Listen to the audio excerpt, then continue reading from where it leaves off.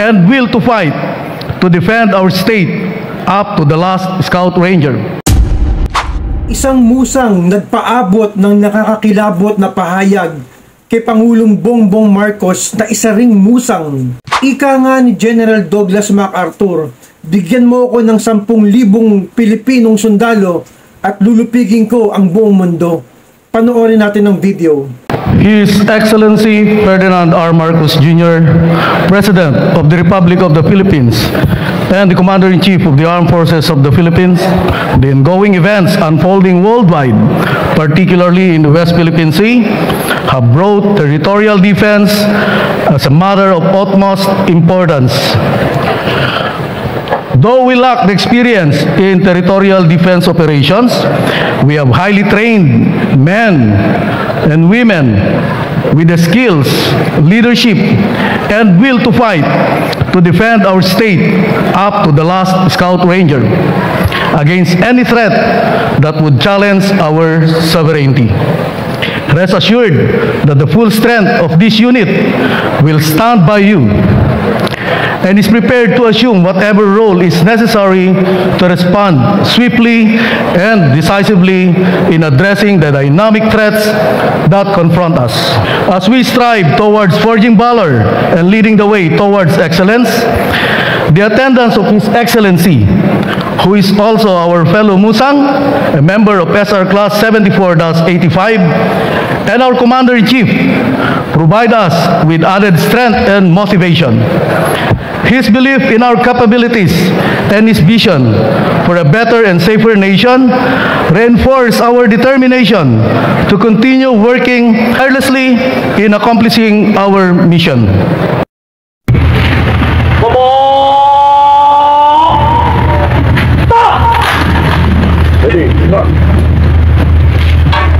And now allow me to read.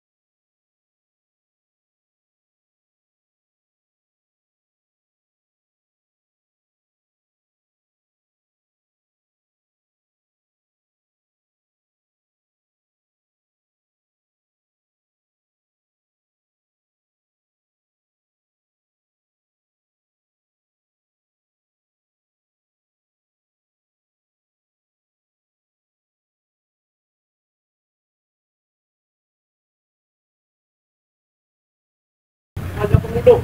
Ano po ang pag-aalay? Hindi po, harap ka na. No? Hello, harap.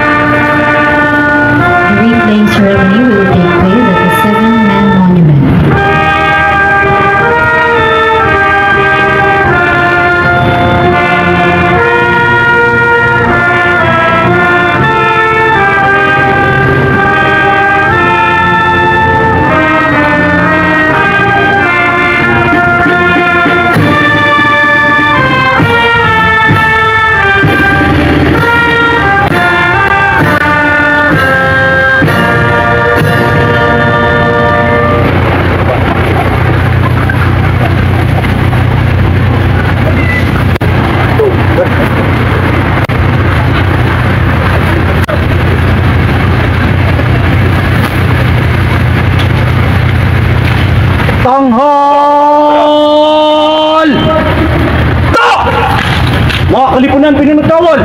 Okay, kamay! No!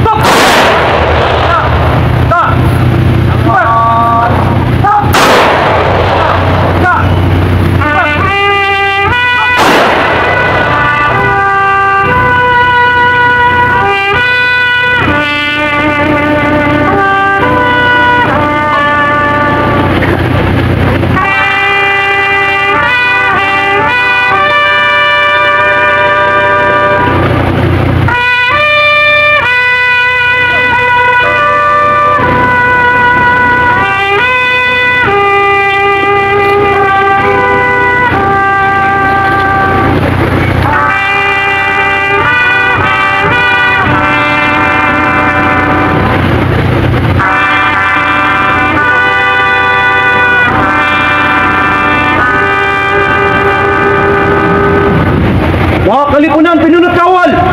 Baba kamay! No! Baba! Ta! Ready, stop!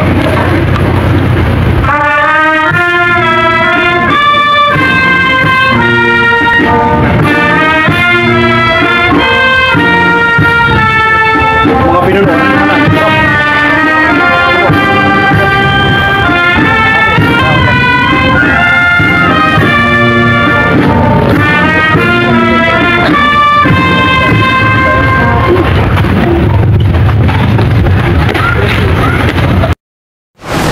Kaya naman ikaw bilang isang Pilipino, paano mo pinahahalagahan ang sakripisyo ng mga kababayan nating sundalo na nagtatanggol para sa ating kaligtasan at kapayapaan? I-comment mo na dyan sa ibaba.